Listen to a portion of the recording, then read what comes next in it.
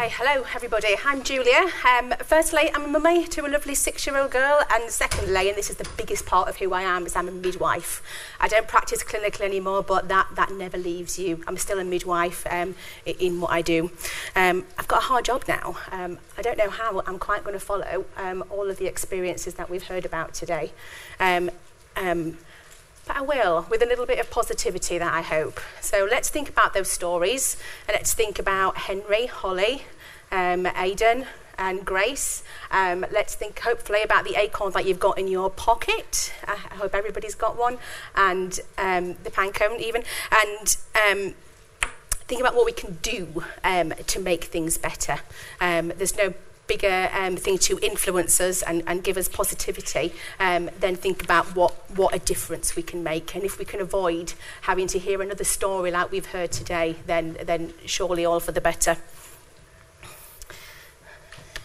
So this is a little bit boring, but it's probably quite important to know where the care bundle sits in the kind of national policy climate. So you might have all heard of the document Better Births. Hands up if you've heard of Better Births. Hands keep up. If you've read Better Births, keep your hand up. Okay, not bad, not bad. So there's a work stream in Better Births, that's the safety work stream, and the care bundle sits quite nicely within that. And that's a really, really helpful thing, because what we've heard about over the course of today is that there's not anywhere near enough attention paid to stillbirth, and that being part of the transformation programme means that Simon Stevens, the Chief Executive of NHS England, is very interested in what's happening in and around stillbirth, and the Secretary of State is also extremely interested in what's happening around stillbirth. And that's an unprecedented situation that we're in. So we've got a real opportunity to make a change. And as Cheryl mentioned, there's also an all-party parliamentary group on baby loss. That's fantastic. So there's a huge forum to hear about stillbirth now. So we have to make sure that in days like today that we keep shouting really loudly about stillbirth. But not just about the experience, but what we're gonna do about it. What can we do? So we can see from this little graph here, we can't make too many inferences from it, but we can see that the Secretary of State's target to reduce stillbirth is a little bit of a challenge for us. So the red line at the bottom is the target that we need to reduce stillbirth by 50% by 2030, and the blue line is where we're currently sitting. So assuming that stillbirth's reducing a linear trend, we're not on track just yet to meet that target. There's lots of things happening nationally to try and support everybody to meet that target. So part of the safety work stream, as well as the care bundle, is having a champion for maternity services, a safety champion on boards, so that there's somebody at the very top level in all of the hospital trusts that's really interested in stillbirths and all the associated metrics that go with that. Those boards, we're really going to support them and push them to make sure that as well as just looking at information, they're really using that in a way that means that services will be improved. So looking at information isn't going to change anything, but really putting that in a quality improvement cycle is what we need to do to make a difference and to stillbirth rates. There's also going to be a rapid resolution and redress scheme, which is really important. And the other really important thing is a perinatal mortality review tool. So that's a national standard will be set. So that means whenever there's a life lost, it's looked at and analysed in a way that's the same across all trusts. And that's a really, really high quality. So the maximum amount of learning can be gained from that. So we've heard a little bit about data. I won't say too much about that,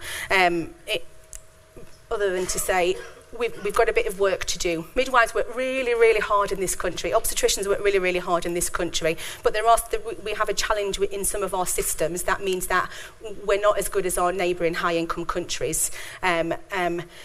The positive in there is that where there's variation, so from region to region within England, where there's variation in stillbirth rates, that means we've got an opportunity. If other places are doing better, we need to look to them and see what they're doing and learn from them and do better. We can't tie this up in it will just be, we can't avoid it. That's not true of stillbirth, and nor is it true that it's just poverty, ethnicity or age. They're really, really important, but we can't hang it up on that either. There are things that we can do as clinicians to make sure that we reduce the stillbirth rate. Sorry.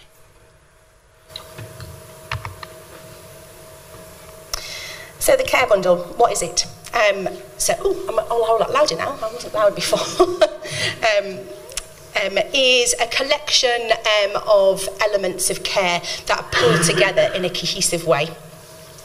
This was developed because there were a bunch of individuals, so service users, clinicians, policymakers, commissioners, charity representatives who were just really quite fed up about the lack of progress that was being made with stillbirth and said, we've got to do something. They recognised that there wasn't perfect evidence.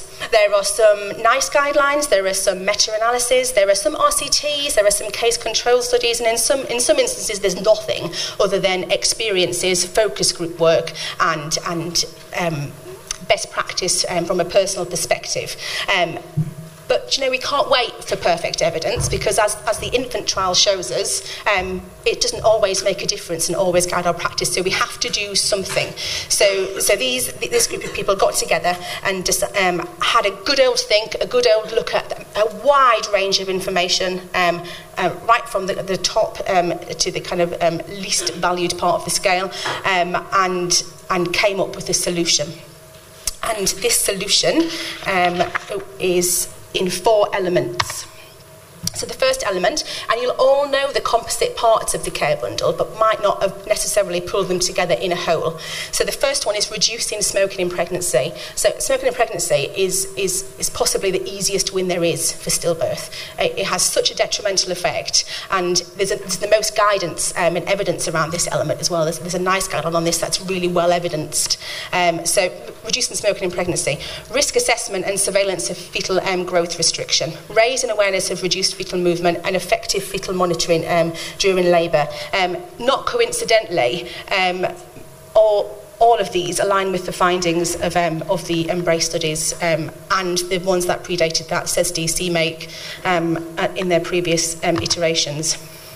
So element 1 is around carbon monoxide testing of all pregnant women at booking and referral to an opt-out, a stop smoking service on an opt-out, not an opt-in basis, which is a really crucial difference.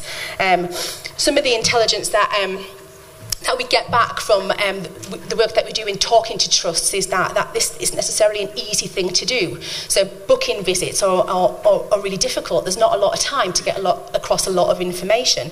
Midwives are really worried about the impact that it has on their relationship with women if they say, essentially, we don't believe what you're telling us about what your smoking rates. We want you to blow into this monitor so we can validate your truth, which I understand. And access to equipment can be a challenge. So not everywhere has a carbon monoxide monitor. Not everywhere has a stop smoking service. So understanding the minutiae of implementing the bundle is absolutely crucial. And the way that we collect some of this information is through the care bundle survey. And I'll say a bit more about that a bit later.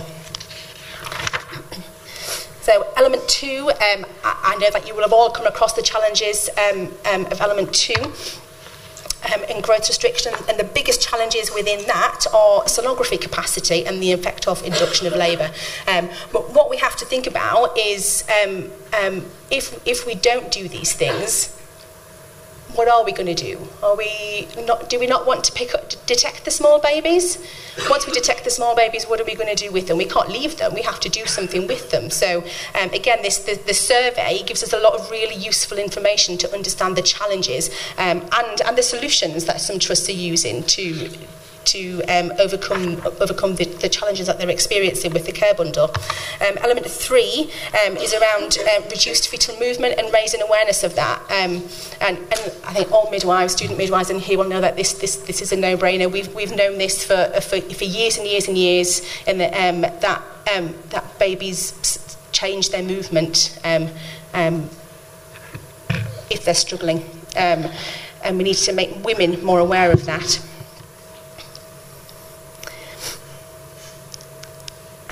So element 4 is around effective fetal monitoring during labour. So that's about staff being adequately trained and using a buddy system when they're using CTGs in labour for high-risk women.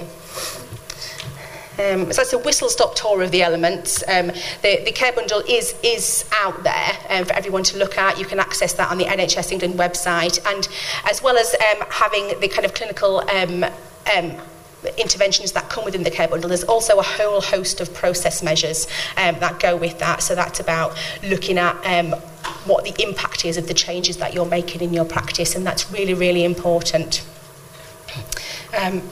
Excuse me. So the survey, I said we'd move on to that. So once every 4 months, NHS England sends out an information update, an update on the evaluation of the care bundle, and I'll go on to that, as well as previous survey results for each trust and a request for current implementation levels of the care bundle survey. So when we started the care bundle, you can imagine that not many trusts were implementing it, and what we're seeing is a steady increase in the rate of amount of trusts that are implementing the bundle across the different elements. The survey is really, really important.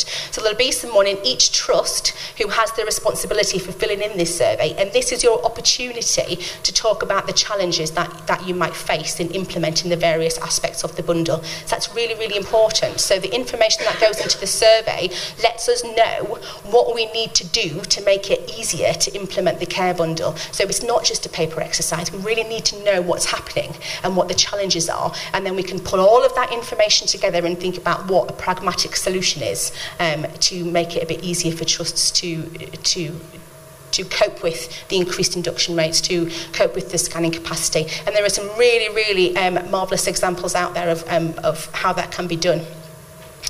And that leads us quite nicely onto the Stillbirth Information Hub. So when we launched the Saving Babies' Lives Care Bundle, what we had intended to do was follow up relatively quickly with a toolkit.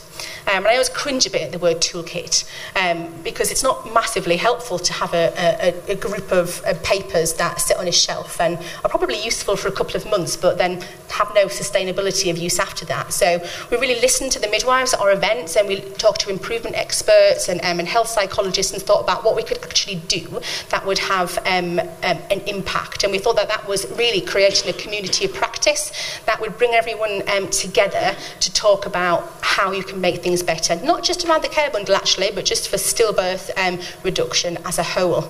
And so the idea is to give updates, to share best practice and information, and just to be able to enable someone sitting in a trust thinking, I'm really motivated, I want to do something about stillbirth. Oh my God, where do I start? Well, actually they can start the hub, because they'll be able to go there and they'll get all the data, they'll get the guidelines, they'll get the support from other trusts who are doing something fantastic, and we all know that peer-to-peer support is the most effective way to make a change. So that's really, really the most crucial element of the hub, is by bringing everybody together, not just clinicians, but policymakers, commissioners, charities, everyone who's got something to say about stillbirth into one place to facilitate that discussion and growth.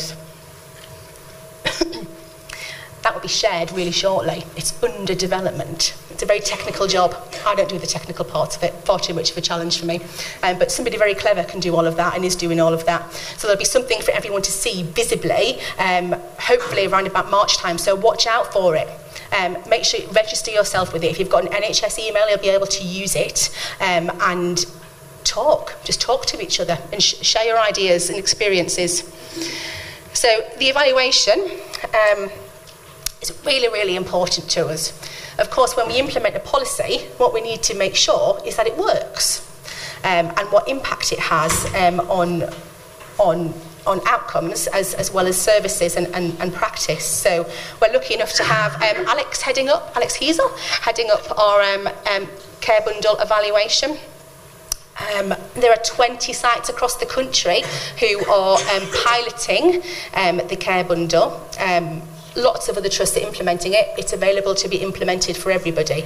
But in order to understand exactly how it works and where it works, and what the conditions to support that are, then the evaluation's key to that. The phase 2 of that is just being launched, so that's the data collection phase. So hopefully by autumn sometime, we'll have a really interesting evaluation that lets us understand the impact that the care bundle has on services and on outcomes. So watch this space. There will be regular updates for that as well in the care bundle hub and in the survey that goes out to trusts. Excuse me. So this is just a wee little bit of a slide. I won't talk too much about that, but you can see from that, so in the light and the teal colour, we can see that that's the percentage of trusts across the country who are carrying out improvement activities associated with the care bundle. So they're doing something. They might not be doing everything that they need for each element of the care bundle, so they might not be able to do carbon monoxide monitoring because they haven't got carbon monoxide monitors, but they might actually be referring to stop smoking services based on what the woman tells them. So you don't have to implement the care bundle wholesale. You can do that in a stepwise fashion where your systems and capacity allows. So the trusts in teal are implementing improvement activities, and the trusts in the number in blue is where they're doing it at 100%. So you can see there's a bit of a difference between that, and that's expectedly so. The trickiest elements seem to be element 2 and 3, and I guess that's no surprise because they're the two elements that come with the need for extra scanning. So they're harder to implement. So I guess what's really important is to talk about what you can do. And there's this really important concept of not letting perfection be the enemy of progress. So we don't have all the answers at all, but what we do have is a really, really well-considered solution. So we need to crack on with that, really. So each and every one of you in here can push that in your trust. Absolutely. You can ask who the care bundle lead is. You can ask to see the policy on reduced fetal movements. You can ask to see the care bundle survey information and make sure it's visible. So ask questions, push, and really try hard to understand what's happening in your trust to pull the care bundle together. Don't be afraid of getting it wrong.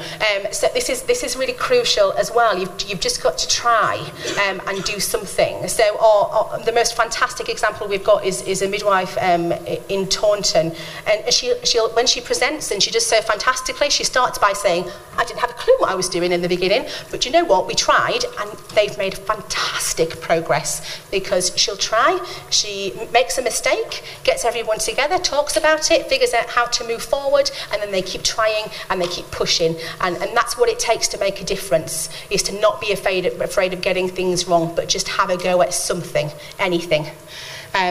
Do make a difference one family at a time. So each one person in here can make a huge difference to any one family. Be that when you pick up the call for a woman who's worried about her baby's movements, you can say, come in. We don't need to, there's no more needed than that, than just to say, come in and let's talk to you.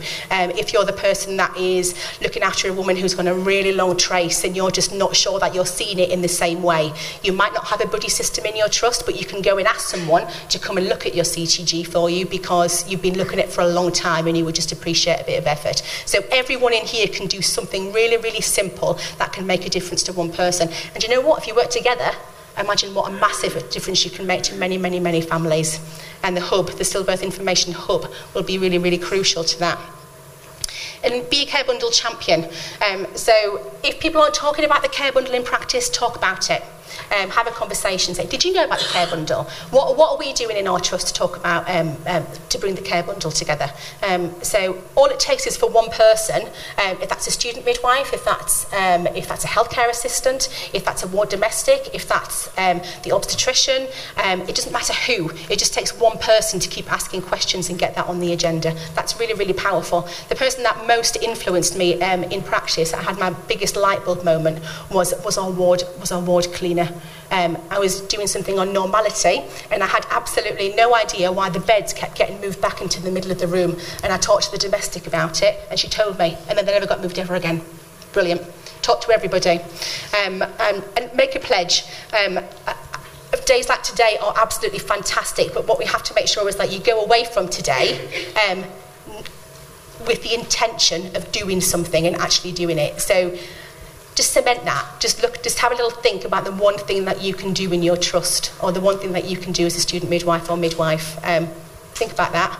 Cement it by telling somebody else. If you tell somebody, you've got to do it, haven't you? Those are the rules. And yeah, thank you for the opportunity to talk about the care bundle. It's a bit of a whistle stop. Happy to talk in more detail to anybody at all at any point. My email's not on there, but I'll make sure it's on there when the presentations are circulated. Thank you.